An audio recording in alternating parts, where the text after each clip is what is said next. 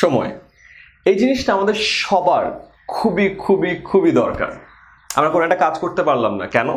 সময় ছিল না। আমরা একটা পরীক্ষা খারাপ করলাম, কেন? পড়ার সময় পাইনি। আমরা কোনো একটা ডেডলাইন মিস করলাম, কেন? সময় ছিল না।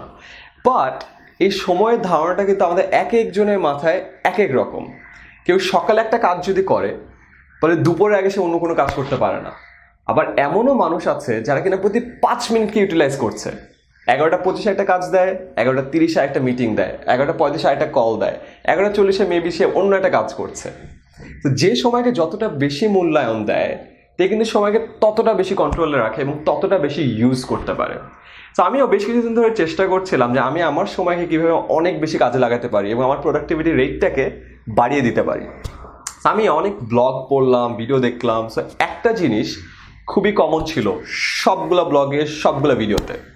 সেই টেকনিকটা আমি আজকে জানাতে যাচ্ছি। এটা খুবই খুবই খুবই সিম্পল।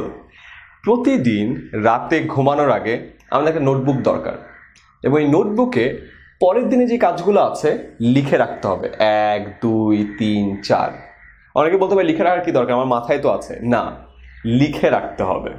কারণ লিখে রাখলে একটা সুবিধা আছে। আমরা সবাই আমাদের ব্রেনকে একটু ওভার এস্টিমেট করি। আমরা ভাবি যে আমাদের জিনিসটা মনে থাকবে, আসলে কিন্তু মনে থাকে না। সবাই স্যারের লেকচার বা ম্যাডামের লেকচার শোনার সময় মনে থাকে না যে আচ্ছা এটা আর তো মনেই থাকবে, নোট করার কি দরকার। বাট আই গেস সবাই পরীক্ষার আগের দিন জিনিসটা ফিল করে যে কোনো কিছুই আসলে মনে থাকে না।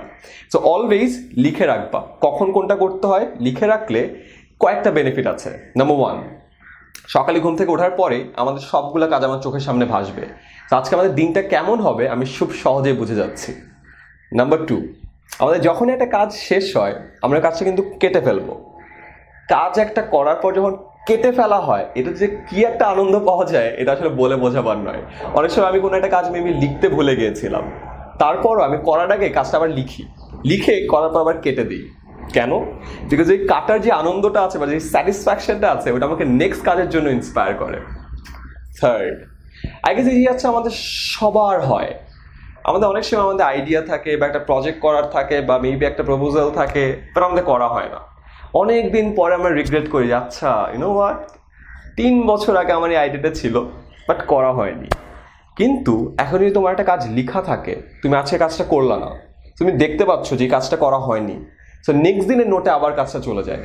নেক্সট দিনও করলা না, 3rd দিনে চলে যায়, 3rd দিন করলা না, 4th দিন চলে যায়, 10 দিন করলা না। সো 10 নাম্বার বার তোমাকে এই কাজটা রিমাইন্ডার দিচ্ছে যে তোমার তো কাজটা করার কথা ছিল, তুমি তো এখনো করোনি। তো এই যে রিমাইন্ডারটা, এটা তোমাকে আসলে ফোর্স করবে, তোমাকে আরো ইন্সপায়ার করবে যেন এই কাজটা যেন করা হয়ে থাকে। তো তোমাদের যতজন আছো যাদের কিনা এরকম আইডিয়া ছিল, প্রজেক্ট ছিল যেটা 1 বছর 2 বছর 3 বছরও করা হচ্ছে না, যে সিম্পল ঘুমানোর আগে পরের দিনের কাজগুলো লিখে রাখার টেকনিকটা যদি তুমি অ্যাপ্লাই করো, প্রোডাক্টিভিটি রেট যেমন তোমার বেড়ে যাবে, টাইম ইউটিলাইজেশনটাও অনেক বেড়ে যাবে এবং 1, 2, 3 বছরের জমে থাকা প্রজেক্টগুলো নিমেষেই শেষ হয়ে যাবে।